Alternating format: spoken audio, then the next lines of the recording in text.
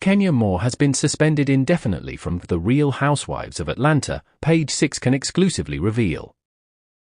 As we previously reported, Moore shocked party attendees at her Kenya Moore hair spa grand opening last Thursday with posters of series newcomer Brittany Eady allegedly performing. We were told Bravo cameras were rolling at the cast event, where Moore, 53, decided to unveil the explicit imagesnThe recipient of the alleged sexual act remains unclear. We were told Eady was not present for the display. Meanwhile, an insider insisted to us that the explicit photos in question were readily accessible online. The insider went on to claim that Eady had made threats to Moore using the word gun before the event.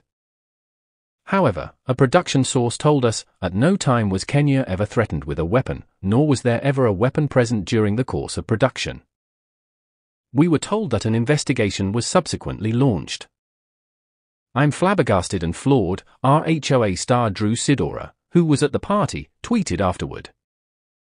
Eric Robinson, a photographer who was also in attendance, added in a since-deleted tweet, I am still trying to recover myself, I couldn't even take a photo. My mouth fell to the floor, and I am just in awe, like that was the most deadliest scene probably ever filmed on the franchise. After the scandal made headlines, Moore took to her Instagram story to say, believe none of what you hear and half of what you see, the truth always comes to light.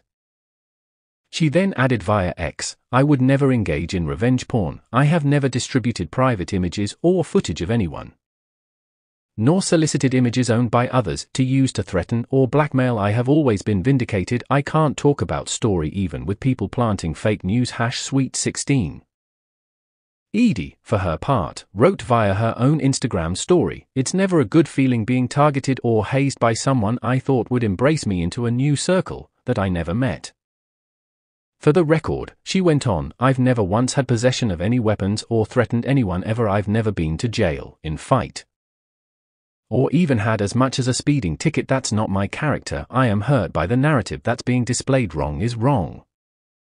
In leaked audio from the event, Moore was allegedly heard saying, you are paid ho Brittany does escort. There's an IG that put her emails out on blast. She charges $1,400 for an appointment. You not only a hoe, you a cheap whore. You on covers of magazines being a thought, you all of those things, okay?